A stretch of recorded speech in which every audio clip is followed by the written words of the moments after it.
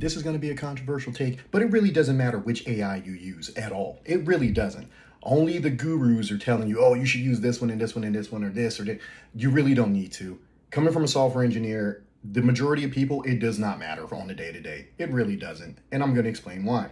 So when you're looking at all of these different AIs, you know, Gemini, Grok, GPT, Claude, all of that, for the majority of people, either one's going to give you the correct answer in some form or fashion, right? Some go more in depth, some go less in depth, some do all this roundabout stuff to get it to happen. But for day-to-day usage, day-to-day usage, it is not going to matter. Now, for certain instances, you know, like coding, for instance, Claude is by far better than every single one out there, okay? GPT-5 comes in pretty decent. It's fast, but it doesn't have as in-depth analysis when it comes to coding as Claude does, right?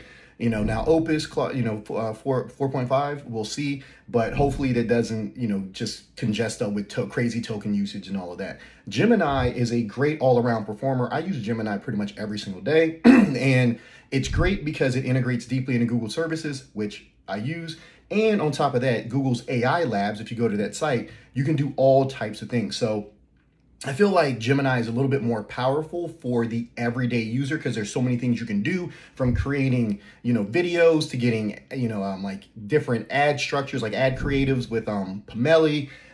You know, there's, you know, music that you can create AI music. There's all types of things, right? So Gemini is good for that. And Grok is really good, obviously, for Twitter, right? So if you're using Twitter, you know, asking Grok all these different facts and all that is great. You know, same with Meta for, you know, like WhatsApp and Instagram and Facebook. It really just is going to depend on your particular use case. But for the most part, it's really not going to matter, guys.